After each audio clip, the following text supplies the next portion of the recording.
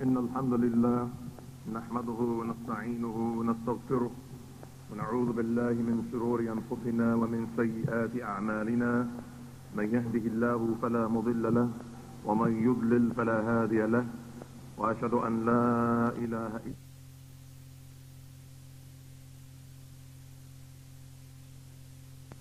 يا أيها الذين آمنوا اتقوا الله حق تقاته ولا تموتن إلا وأنتم مسلمون يا أيها الناس اتقوا ربكم الذي خلقكم من نفس واحدة وخلق منها زوجها وبث منهما رجالا كثيرا ونساء واتقوا الله الذي تساءلون به والأرحام إن الله كان عليكم رقيبا يا أيها الذين آمنوا اتقوا الله وقولوا قولا سديدا يصلح لكم أعمالكم ويغفر لكم ذنوبكم ومن يطع الله ورسوله فقد فاز فوزا عظيما أما بعد فإن أصدق الحديث كتاب الله وخير الهدي هدي محمد صلى الله عليه وسلم وشر الأمور محدثاتها وكل محدثة بدعة وكل بدعة ضلالة وكل ضلالة في النار وبعد.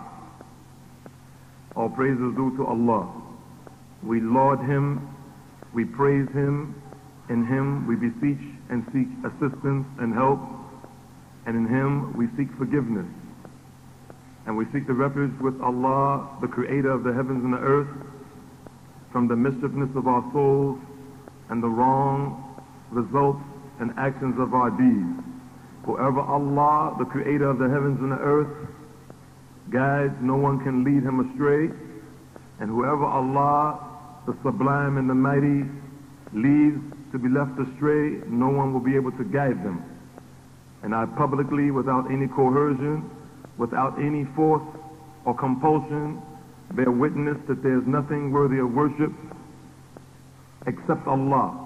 And I bear witness that Muhammad, who died 1,416 years ago in the desert of Arabia, is his messenger, his final messenger, the seal of all prophets and the seal of all the revelations that Allah sent to all the prophets before him.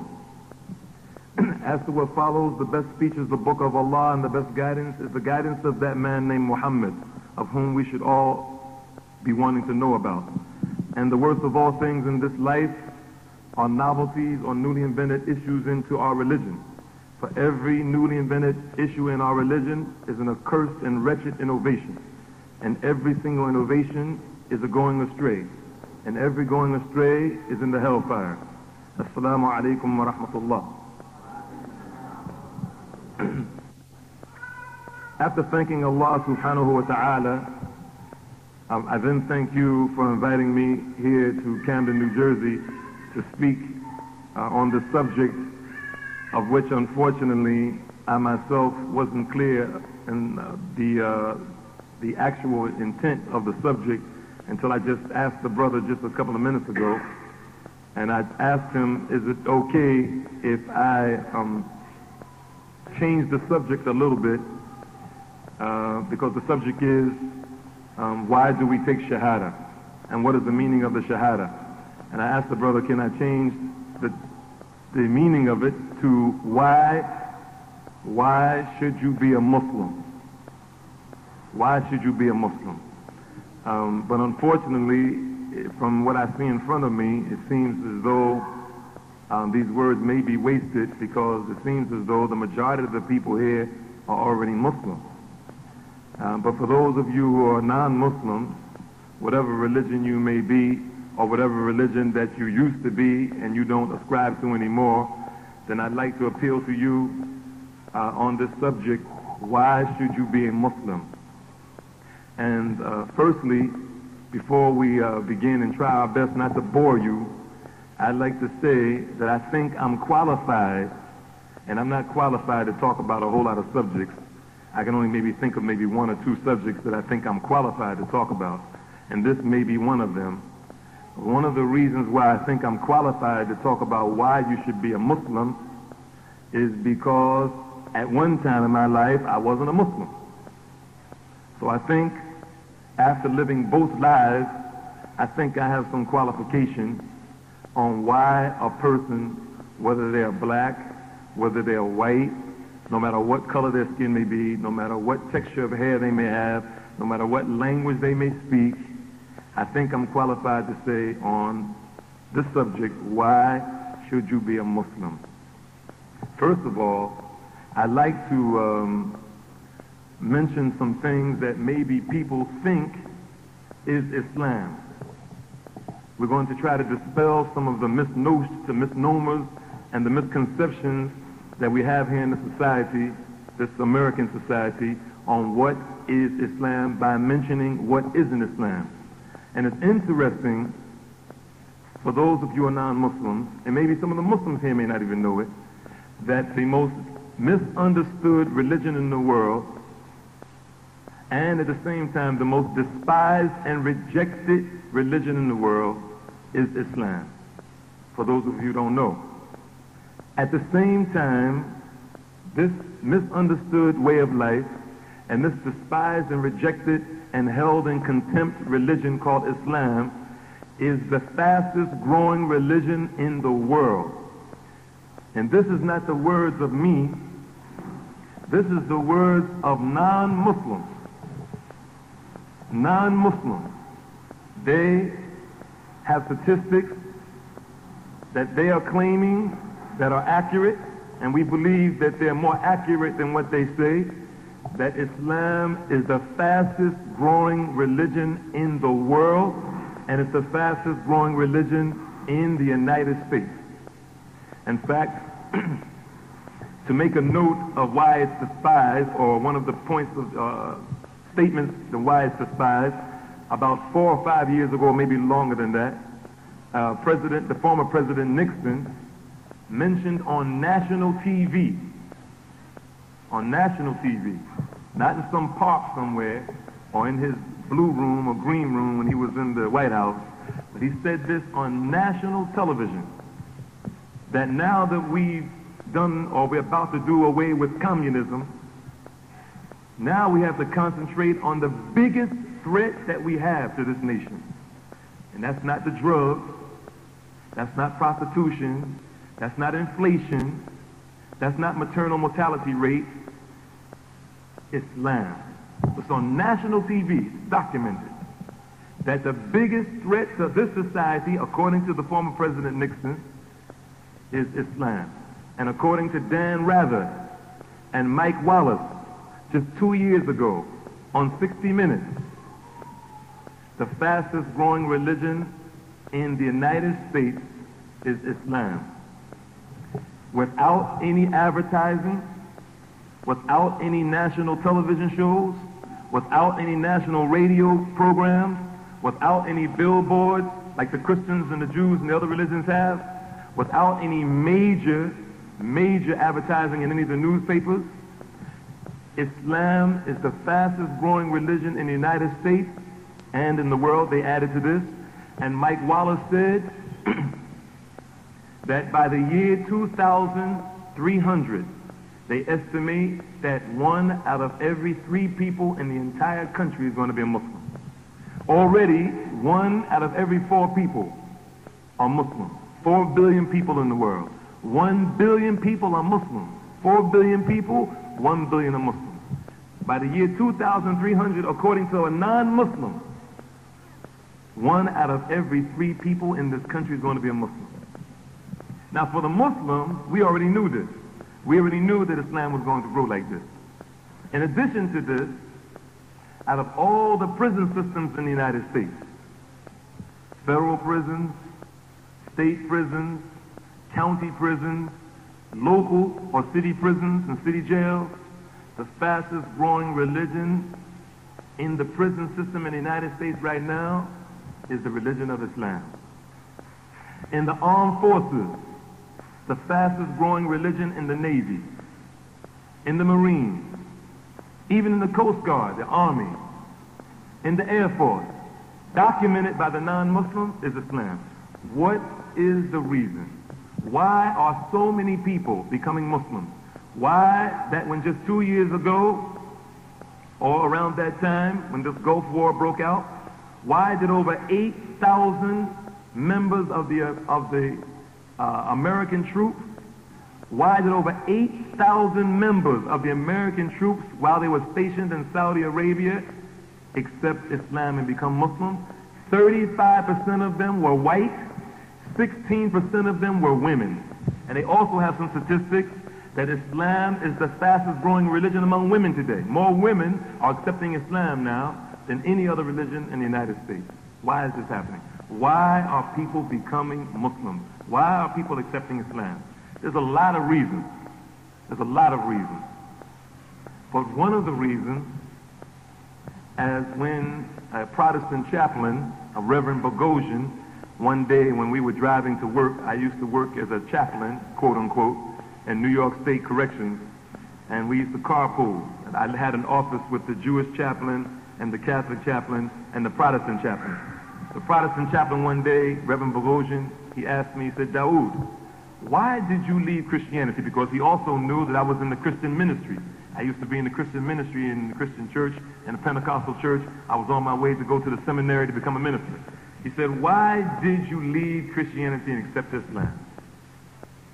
And I told him, I said there were at least 2 or 3 reasons. But the main reason was, it wasn't because of the oppression of black people and the white people had their foots on the black people's necks and all those other reasons that people always give for accepting Islam, or some other silly reasons, or not so silly reasons. I told him there was basically 2 or 3 reasons. And one of the reasons was that I just had this problem of understanding the Trinity and accepting the Trinity as a philosophy, for lack of a better word, or a concept that made sense. I told him as we were driving, he was riding my car, I said, it doesn't seem right for me as a creature of the creator of the heavens and the earth to worship, even though I was pushing this in the church, to worship a creator who's going to make something as a religious way of life have some confusion in it. It just didn't seem right that the creator of the heavens and earth would have some ambiguities or some vagary, some confusion or cloudiness around the basic principles of that religion. And I said one of those basic principles was the Trinity. I just couldn't understand why the basic principles of Christianity, the Father, the Son, and the Holy Ghost, there wasn't one verse in the Bible that substantiated it. And I was a student. I wasn't just a layman on the street. I was a student, and he knew because he had a doctor of divinity, so he knew better than I did, that there wasn't one verse in this Bible, 66 books in the Protestant version, 73 books in the Catholic version. No matter what Bible you read, Wycliffe, Schofield, Lane, New World Translation, the Mormon Bible, the Seventh-day Adventist Bible, didn't make any difference. Not one verse that was of the original manuscript that proved that God was 3. Not one. That was an original part of the text of the Bible. And so he looked over to me. He's a much older man than me. He said, you know, one of our female ministers, she gave a very beautiful explanation on this. And this, his answer on the explanation of the Trinity, was one of the reasons why I can sit and tell you why you should be a Muslim. He said to me, she explained this thing very beautifully. She said that the concept of the Trinitarian doctrine is like an egg. You see, Dawood, the egg has 3 parts. It has the shell, it has the yolk, and it has the white. And all of that makes up the egg. He said, isn't that beautiful? I said, yes, that's very beautiful, and especially because I like eggs. I said, but that theory doesn't hold water, Reverend Bogosian. He said, why? I said, because you know just like I know. And by this time we're riding through the beautiful mountains upstate New York. I'm trying to look at the road and look at him at the same time. I said, you know as well as I do, Reverend Bogosian, that there's no verse in the Bible that can substantiate this. And number 2, that the basic doctrine of Christianity is that the Father, the Son, and the Holy Ghost are all equal. They're all equal. And they all coexist at the same time. When one is there, the other two are there also. And when the second one is there, the third and the first one is there also. And when the second is there, the third is there, the first is there. When the first is there, the third and the second is there, etc. Not only do they coexist or are they co-equal, but if one were to leave, quote unquote, then the other two have to leave also because of their coexistence and their co-eternality.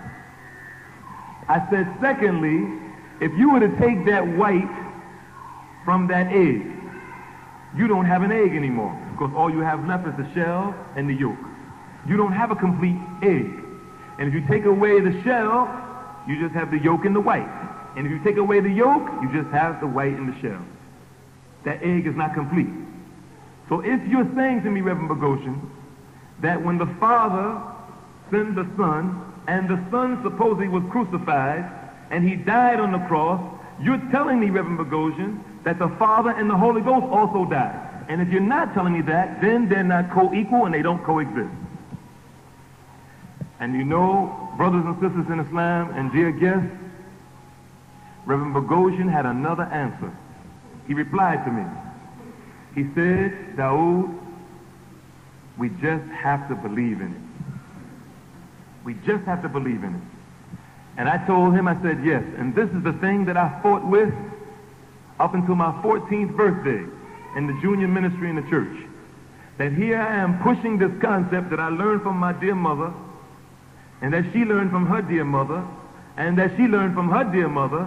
And when I asked my mother exactly what Allah says in the Quran, وَإِذَا قِيلَ لَهُمُ اتَّبِعُوا مَا أَنزَلَ اللَّهُ قَالُوا بَلْ نَتَّبِعُ مَا أَلْقَيْنَا عَلَيْنِ آبَاءَنَا.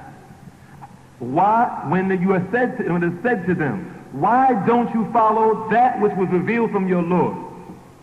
They say to you, they will say, we follow what our fathers followed.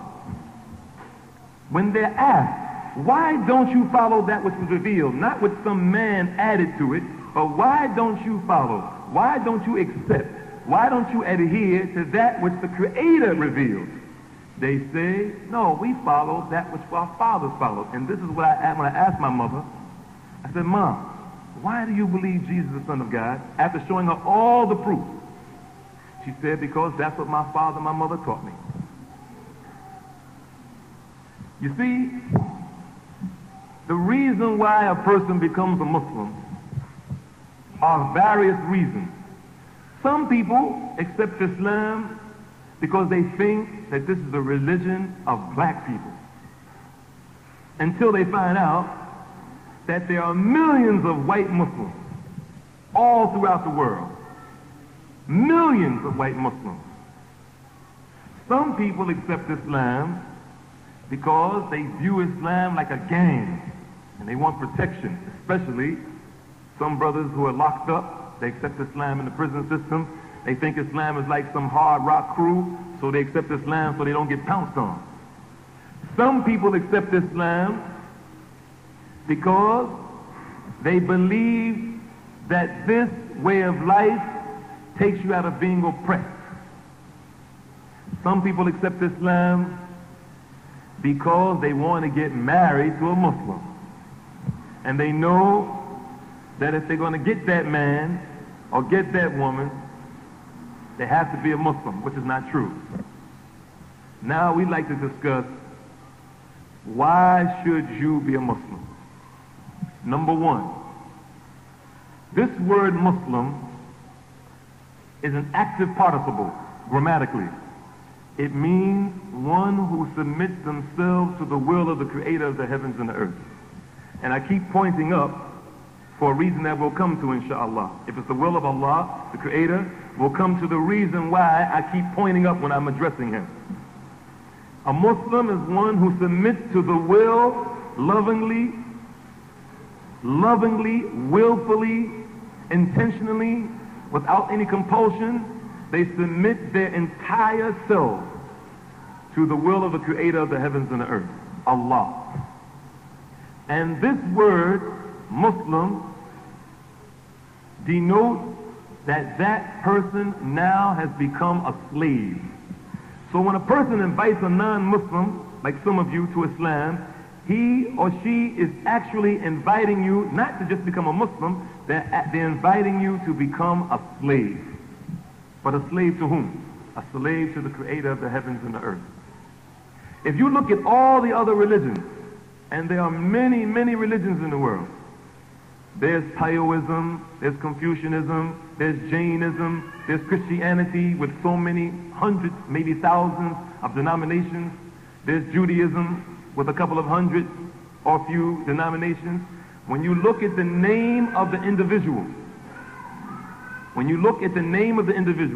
or the name of their religion, every single one has its origin either in a place, like a town or a village, or some event that happened in history, or it's named after some person. The only religion in the world that the person who practices that religion is connected to the Creator of the heavens and the earth is Islam. Islam meaning to submit yourself to the will of Allah. But the title Christian, the title Jew, the title Hindu, the title Buddhist is connected to some human being. The origin of that word is connected to some human being, that Allah himself created that human being. Or it's connected to some town, or some place, some village, or some tribe, or something like this. Christians call themselves Christians because Jesus is the Christ, and Muslims believe that Jesus is the Christ. We believe this. And some people don't know that we believe that Jesus is the Christ, the Messiah, born of the Immaculate Conception, and that he was sinless. Jews, they have this name because of Judah, because of a tribe. Hindus have the word Hindu, their name, because of that affiliation. And Buddhists, because of Buddha. And we can go on and on, Confucianism, etc. But Muslims and Islam have their name and title of their religion because they're connected to the one who they submit to, who is Allah. They submit to the will of the Creator, and they make themselves slaves to the one who created Jesus, the one who created Moses, the one who created Abraham and Muhammad and the rest of them, and everything that you can see and you can't see. So why should you be a Muslim? You should be a Muslim is because the Creator of the heavens and the earth says in the Quran, وَمَا خَلَقْتُ الْجِنَّ وَالْإِنسَ إِلَّا لِيَعْبُدُونَ.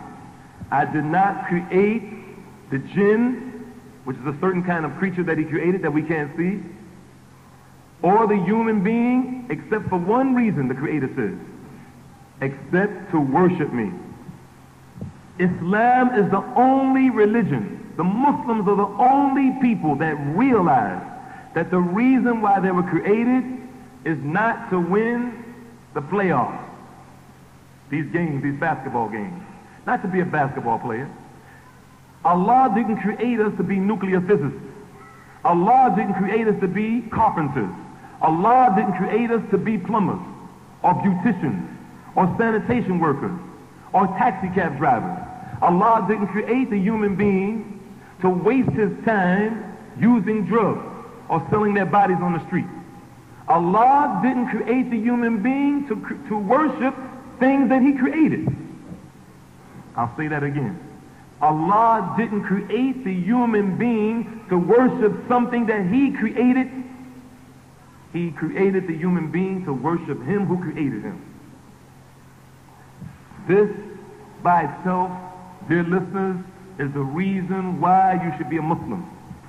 When you become a Muslim, you are returning to the reason why you created. If you were to ask the average person, dear non-Muslim listeners, ask yourself right now, those of you who are non-Muslim, why was I created? Just think about it. I'll stop for a minute. Think about the reason that you would probably give if I asked you this question one-on-one. Why were you created, Sally, or Harry, or Leroy, or whatever your name may be? Why were you created? I guarantee you, you're going to come up with some reason that's connected to this life, and it's not going to help you in the next life. I guarantee you. Whatever the reason you think you're created, it's going to stop at the grave. It's not going to help you in the next life. Oh, I was created to be a good person. I was created to help my fellow man. I was created to be a scientist, whatever. But the reason why you were created is so that you can worship your Lord. And worshiping your Lord is something that you don't have the choice of doing. You see, it would be unimaginable, non-Muslim listeners, it would be unimaginable for an employer to employ you and let you work in his business and run that business any way you want. Who that has a good business sense and their right mind is going to allow you to work in their business? You get hired from McDonald's, and they're going to allow you to represent, wear the cap and the uniform of Burger King? This is unthinkable.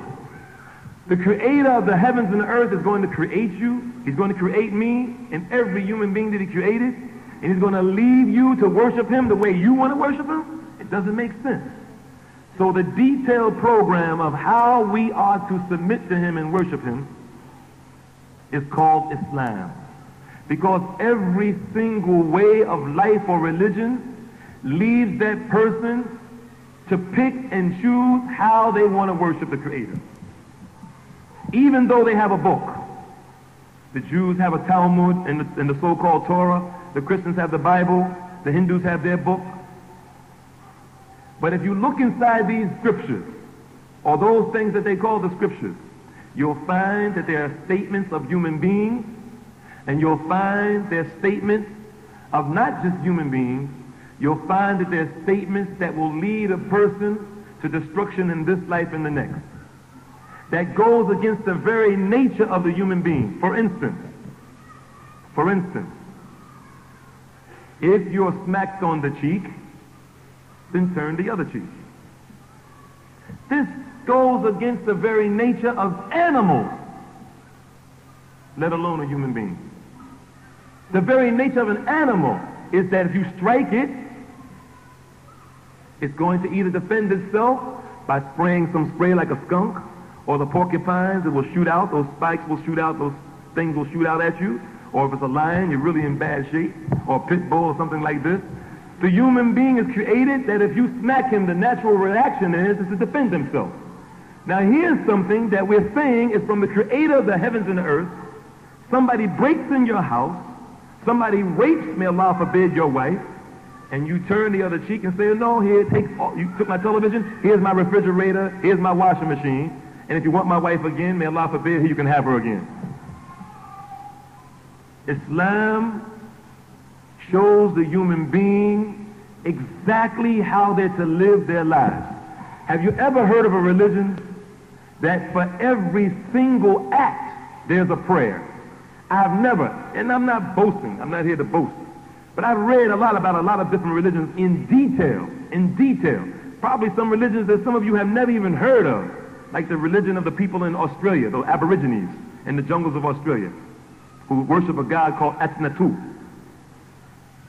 Have you ever heard of a religion, a way of life that has a prayer for every single act? A prayer that keeps you mindful of the Creator. Always calling on the Creator. For the Muslim, he has a prayer for putting on his clothes. She has a prayer for taking off her clothes. We have a prayer when we look in the mirror. We have a prayer when we go to the bathroom. We have a prayer when we come out of the bathroom. We have a prayer when we get in a car, in a boat, in a plane. We have a prayer when we put on our shoes. We have a prayer when we get on a horse. We have a prayer when we get a new job. We have a prayer when we go to the shopping mall. There's a prayer that you're saying before you go into the shopping mall. There's a prayer even when the Muslim is getting ready to have sexual intercourse with their legal wife or husband. There's a prayer. There's a prayer when the baby comes out the mother's womb. There's a prayer for everything. So the person who's a Muslim, who becomes a Muslim, why should you be a Muslim? Just for this one aspect alone. They're constantly calling on their Lord. Constantly, 24/7. 24 hours a day, 7 days a week, before you go to bed, when you get into bed, You wipe the bed off, you say a prayer for that. When you wake up, there's another prayer. When you wash up, there's another prayer. And this may seem like this is very, very restrictive, or this may seem like extremism, but what type of religion is going to connect you to the Creator like that? What kind of religion does this? And at the same time, you can be a police officer. At the same time, you can be a fireman. At the same time, you can still be a beautician. But you're never disconnected with your Lord. You don't go to the mosque on one day and then all the other 6 days you do something else. You don't go to the church on one day and all the other days you do something else. The Creator is always connected to you, figuratively speaking, because of the way that the religion of Islam is set up. The way it's set up, the political system, the social system, the economic system is set up in a way that you are always constantly worshiping your Lord. But the real benefit of becoming a Muslim, and this may shock some of the people who are non-Muslims here, and I have to say it. I have to say it. And those of you who know me from the past, you know I say some things that are kind of controversial. I have to say that by you becoming a Muslim, you will receive salvation. Now, all the other religions say this also. Accept Christianity, accept Jesus as your personal Lord and Savior, believe in the vicarious blood atonement, believe that He died for your sins, and He rose on the third day from the sepulchre, you will have salvation. Or whatever other religion. So Islam, you Muslims are no different. Or you Muslims are no different. No, but we're telling you that if you become a Muslim, you will receive salvation. Why? For two basic reasons. The first reason is that would you like to gamble with your soul? Do you actually believe that the Creator put you on this earth and that you won't stand in front of Him and answer to Him for what you did? Whether you live 20 years, 40 years, 60 years, you're going to have to stand in front of Him. Now, would you rather stand in front of something that He created, knowing that you did the good things of this life that He commanded you? Or would you like to stand in front of Him? Do you think that you will be left alone just saying that you won't believe and that you believe and you won't be tested and that you won't have to stand in front of Him?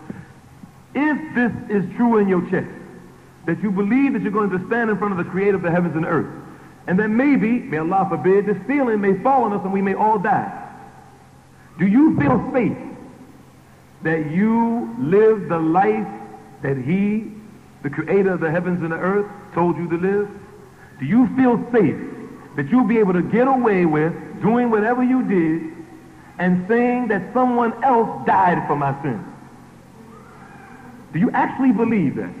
If you feel safe that someone else who didn't commit the sin, but you drank all the Johnny Walker Red, and you smoked all the reefer, and you committed all the fornication, and things worse than that, and there are things worse than that, do you actually think, or you believe, or would you like to gamble with your soul, that you can safely say that you'll stand in front of the Creator of the heavens and the earth, that you'll stand in front of the Creator of the heavens and the earth, and be able to say to Him, I worshiped you in the way that I felt best.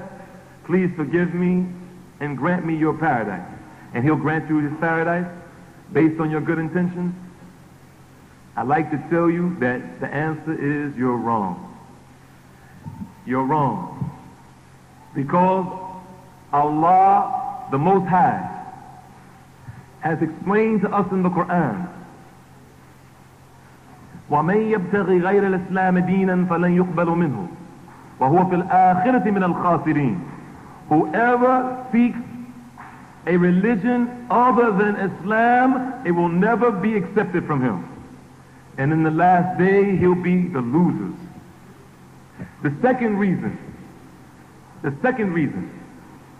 is that each and every human being that Allah created, every single human being that Allah created, they have what we call a time span. Everything has a time span on this planet. Everything. the flies, the mosquitoes, the flowers, the birds, whatever. And you and I have a time span also. And we don't know when we're going to die. And within that time span, there are some things that we have to do. In order for us to find out what we have to do, we have to go back to the creator of the heavens and earth to find out what is that thing that we have to do. Now I'd like to ask the question. This is a rhetorical question that we won't inshallah tax you with. I'd like to ask the question that I don't want you to answer if you're non-Muslim. I'd like for you to answer it in your mind. How many of you in your mind, and you raised the hand in your mind, how many of you thought that Islam was this stuff that you hear Louis Farrakhan talking about? How many of you thought that Islam was this stuff that the 5%ers are talking about? How many of you thought that Islam was what the Moorish American Science Temple, I don't know if they have that down here, but the Moorish American Science Temple, Noble Drew Ali's people, was Islam? How many of you thought that that stuff that you see in Iran that Khomeini used to be about was Islam? Probably some of you would say, yes, in my mind. You would raise your hand in your mind. You would say, oh yeah, I just thought Farrakhan's group was another sect of Muslims. Well, I'm here to tell you, we're here to tell you today that this isn't Islam. That Islam is not wearing a bow tie and selling bean pies. That Islam is not having your wife walk behind you 5 or 10 paces. That Islam is not Saddam Hussein or Muammar Gaddafi. That Islam is not blowing up the World Trade Center. That Islam is not any of those things that people, out of their ignorance or intentionally, try to make Islam seem it is. Islam is the natural way of life that every single human being has to accept and follow, and if they follow Islam, if they accept Islam, if you become a Muslim, then you will receive salvation, you will receive the most greatest of rewards, which is to see the face of your Lord, Allah subhanahu wa ta'ala, the glorified and exalted, is to receive the greatest of rewards, to drink drinks that you never thought existed, to eat fruits that you never knew existed, to never ever grow old, to never have diseases, that when you sweat in paradise, the perspiration smells like perfume, and you get better and better and better. And yes, for those of you who are thinking about being married and things like this, yes, there's marriage in paradise. And not only is there marriage, well, we won't get into that. I won't get into that. But there's so many things that we can mention for you, the benefit. Not just the next life, but in this life, Islam brings order to your life. Because I'm going to tell you, and you may not like it, those of you who are non-Muslim, and I'm not saying this to ridicule you, to diss you. I'm telling you because it's the truth, because I was a non-Muslim. Islam brings order to your life. And if you're not a Muslim, your life has confusion. Now, what's my proof? What's my proof? How's this guy going to come all the way from Newark, New Jersey, or come down the hill and tell us we're confused? Who do you think he is? I'm telling you, if you're not a Muslim, you got confusion in your life. What's my proof? My proof is that if you're not connected to the creator of the heavens and the earth, and you are worshiping him the way he ordered you to worship him, if you're not worshiping him the way he ordered you to worship him, and worshiping him alone, without going to some intermediary, or some intercessor, calling on some human being, or some rock, or some stone, and I don't think anybody here is going to be worshiping these stones, or no rocks, or no trees, but some of us are doing even worse than that. We're worshiping human beings. If you are not calling on him and worshiping him in a manner that is befitting him, in the manner that he himself says to worship him, then you have to have confusion in your life. How can you say you don't have confusion in your life, even if you're the CEO of IBM, if you believe in 3 gods? How can you say you don't have confusion? If there was 2 gods or more, it has to be confusion in the universe. How much more a person that worships 3 gods? Just think about it. You got a God over here that says, I'm going to make it snow today. You have a God over here that says, no, I'm going to make it rain today. Which one is going to make it rain and which one is going to make it snow? There's going to be confusion. If you don't worship the creator of the heavens and the earth by himself, alone by himself, there's no way you're going to tell me that you don't have confusion. Number one, you eat whatever you want to eat. You didn't even find out about the creator who created you and gave you this food before you were born. All these fruits and vegetables, all these fish and animals were already here before you came out of your mother's womb. And now you have the audacity, now that you're not crawling anymore and drinking from your mother's breast milk, you have the audacity now that you become strong and adult-like to wear what you want to wear and eat what you want to eat and sleep with whoever you want to sleep with, and you say this is not confusion? How can you say this is not confusion? How can you say this is not disorder? But for the Muslim obeys the Creator in everything. We wear what he says we should wear. We eat what he says we should eat. We sleep with whom he says we should sleep with. There's order in the Muslim's life. In every single thing that we do. Look at the social system of Islam. And look at the social system of the United States of America.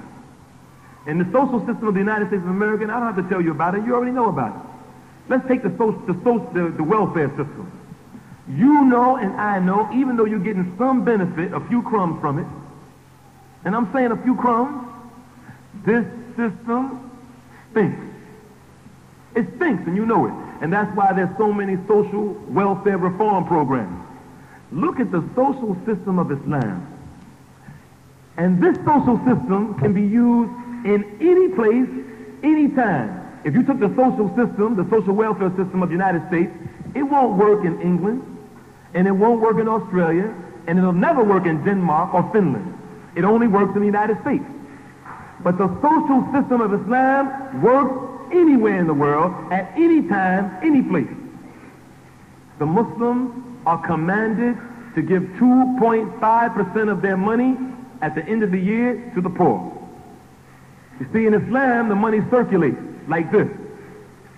In the Western system, the money goes from the bottom upward. It goes from the poor to the rich in an upward motion. And anyone who studies economics, you know this is a fact. In the Western world, the social economic system, the money goes from the poor always to the rich. And for the trickle-down theory, it just comes a little bit back down to the poor. But in Islam, the social system has it that everybody gets a piece, and the person is commanded when they have wealth to give to the poor. And if they don't give to the poor, not like in America, I don't have to give my money. I could be banked up, $50 million in the bank. And nobody's going to force me to take care of these poor people. I don't have to give them a dime.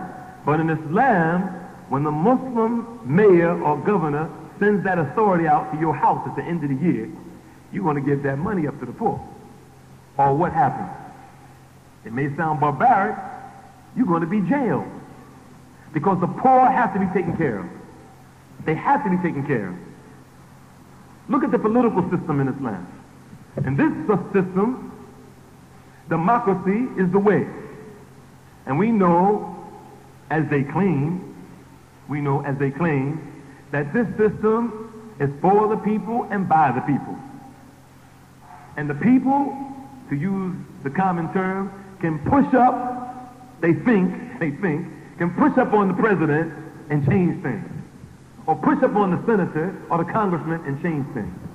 But how does that person come into office? And what is the moral character of that person? For instance, the politician, he may give you something on this side of the table, but the same person that you help get that politician into office, he's also helping the homosexuals over here. See, it's like a double-edged sword. In Islam, the politician, not only does he or she have to be moral, but that person also has to use the law of Allah. They can't use something from Aristotle. They can't use the Magna Carta. They can't use the Constitution of the United States that was put together, and we all know the National Association of Boy Love, NAMLA, or whatever it is, where you can actually buy a magazine here in the United States, and you can buy children as young as 18 months old up to 14 years of age, where you can actually buy or rent a child to have sexual intercourse with them. And some of the people who are making legislation in this country are members of that organization. Islam is a perfect way of life. In every single facet of that life, Allah is always first. So this is another reason why we should be Muslims. Because it connects us with the Creator of the heavens and the earth, and it brings order to our lives. Now, I don't want to belabor this talk. I don't want to bore anybody any more than I've already bored them. But I'd like to tell you one more thing on why you should become a Muslim, which is the opposite of the first thing I mentioned. If you don't accept Islam, if you don't believe and accept and bear witness that there's nothing worthy of worship as a deity except Allah. Allah is not a man. He's not black, he's not white, he's not a spirit. He's not a man. Allah is the creator of men. Allah is the creator of black. Allah is the creator of white. Allah is the creator of spirit. He's the creator of everything. If you don't accept the religion of Islam and don't bear witness that there's nothing worthy of worship, Jesus, Moses, Muhammad are out of the picture. Only one creator is worthy of worship, with no partners. If you don't accept this before you die, then you will have a chastisement that is unlike any chastisement that you can't even imagine. Unlike anything that you can imagine. And I am compelled to tell you this. Now, once again, that's what the Christians say. If you don't accept Jesus as your personal Lord and Savior, then you're going to burn in hell. So I'm here to tell you that there's a big difference. The difference is, dear listeners, is that if this was true, if this is true, that we have to believe that there's someone else that's going to die for our sins, if there's someone else that died for the sins of all human beings, for sins that he himself didn't even commit, if this is the case, then we are going to be doomed before we even go to the next life. And why is that? For one simple reason.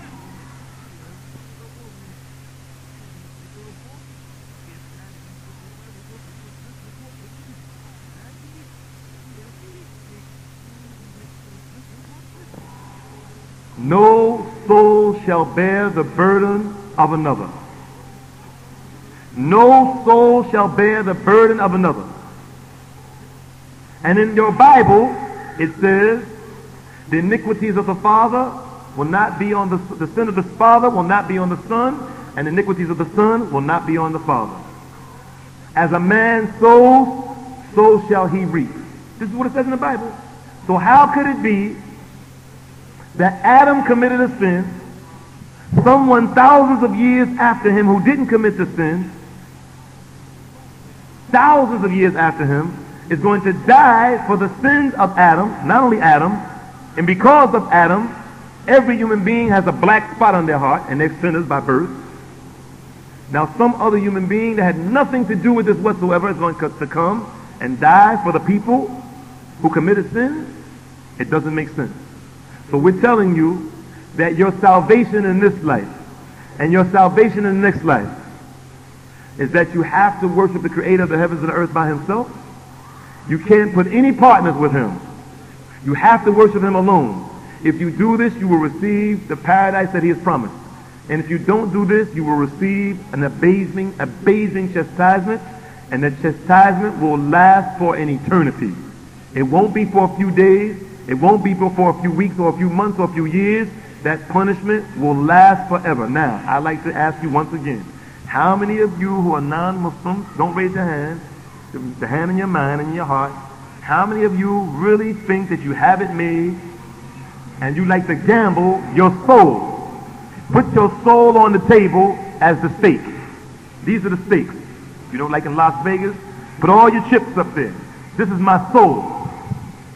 I'm absolutely sure that I have to have someone else to go between me and the Creator in order to receive my salvation, and I'm ready to die on that. How many of you are absolutely sure? If you think about it, I don't think you are. How many of you are absolutely sure that you are doing exactly what he wants you to do?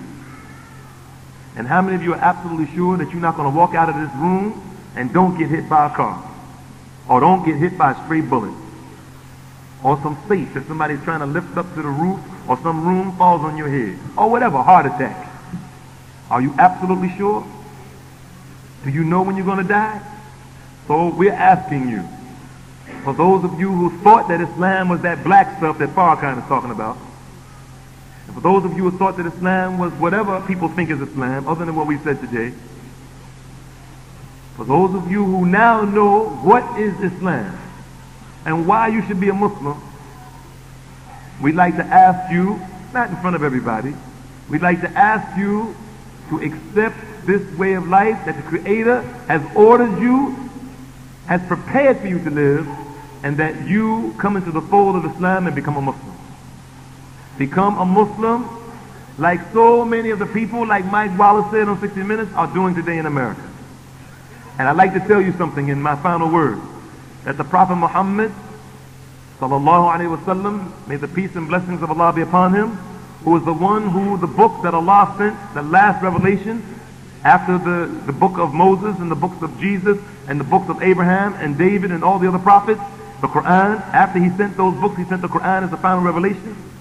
This Prophet Muhammad, who is the best example for all human beings, he told us that Islam is going to spread as far as night and day, and there's not going to be a house that Allah is going to leave except Islam is going to go into that house. So you won't be able to get away from it. There's going to come a time, grandmothers listening to my voice, mothers, fathers that are listening to my voice, there's going to come a time, it's going to be inevitable. If you don't accept Islam, somebody in your family is going to accept Islam. Your children, your grandchildren, your nieces, your uncles, your aunts, somebody in your family is going to accept Islam. And you're going to be hearing, if it's the will of Allah, the same message, maybe better than what you heard today. You're not going to be able to get away from this Islam. It's going to go into every single house, whether it's a desert house or a city house. So we're asking you to come back to the natural way of life, to come back to the way that you were created, is to submit yourself willfully, lovingly, without any compulsion, to the will of the Creator of the heavens and the earth, who is above the heavens. He's not everywhere. He's not in this water. He's not in this microphone. He's not in my heart. He's not in your heart. We don't carry the Creator of the heavens of the earth around with us. He's above the heavens that He created in a manner that is befitting His majesty. We ask you to accept this way of life, the way of life of Moses, the way of life of Jesus, the way of life of Abraham, all the prophets of Islam. This is what we ask you today. And these and other reasons that we haven't mentioned are the reasons why you should be a Muslim. And don't delay it saying, oh, well, I got a little time, I'm thinking about becoming a Muslim, but, I just can't stop smoking cigarettes. That's your excuse? That's no excuse. Accept Islam and then work on stop smoking cigarettes. I just like girls. I just got to have some girls. I got to have a girlfriend. Okay, we know it's a sin to have a girlfriend. Accept Islam. Allah will forgive you of your sins. And we'll work on that. I just love gambling. I can't shake this. Once I can get rid of this gambling, I'll become a Muslim. Accept Islam. Allah will forgive you of your sins. And we'll work on the gambling issue. Don't use these petty excuses and these vices as an excuse. It's better for you to come into Islam right now, foot dragging and half stepping, than to go out those doors right now, full stepping, get hit by a cookie truck, and die in the state of non-Islam. It's better for you. It's better for you to accept Islam. So in conclusion, I'd like to say that those of you who are Muslims, we have the duty to spread this word. Continue to spread this word of Islam, and don't let anything deter you from spreading this word of Islam. For those of you who are in Rutgers University, whatever college or high school you go to who are Muslims, whatever job you work on, don't be afraid of inviting people to Islam. Don't ever be afraid of talking about Allah and the beautiful benefits that He's going to give us in this life and in the next. For those of you who are non-Muslims, even though you may not have understood what I said, even though you may not agree what I said, at least consider Islam. Consider some of the things that I said.